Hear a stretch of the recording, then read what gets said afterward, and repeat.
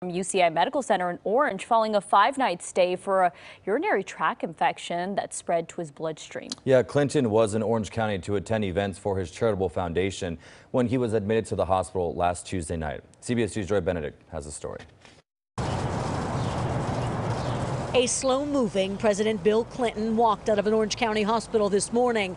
With his wife on his arm, he gave a thumbs up to the media, shook hands with his doctors, and posed for photos before getting in an SUV.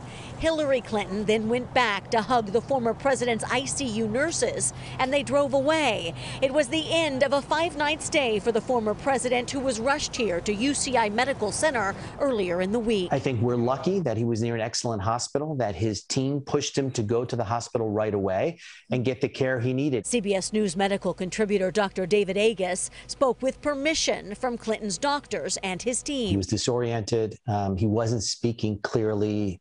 He was nauseous, he had vomiting, and they were very scared. It was determined that Clinton had an untreated urinary tract infection, and by the time he made it to the hospital, he was showing signs of sepsis. It's very dangerous. I mean, literally hours, a day later, he could have died from the infection. President Clinton had been in Southern California as he was scheduled to attend several private events to raise money for the Clinton Foundation. That was, of course, before he was rushed here to the hospital on Tuesday night. His doctors released a statement today reporting that they were honored to have treated Bill Clinton, adding his fever and white blood cell count are normalized and he will return home to New York City to finish his course of antibiotics. It's a regime that is expected to last another 2 weeks, but we are told physicians are confident he will recover, but he'll do it in the comfort of his own home.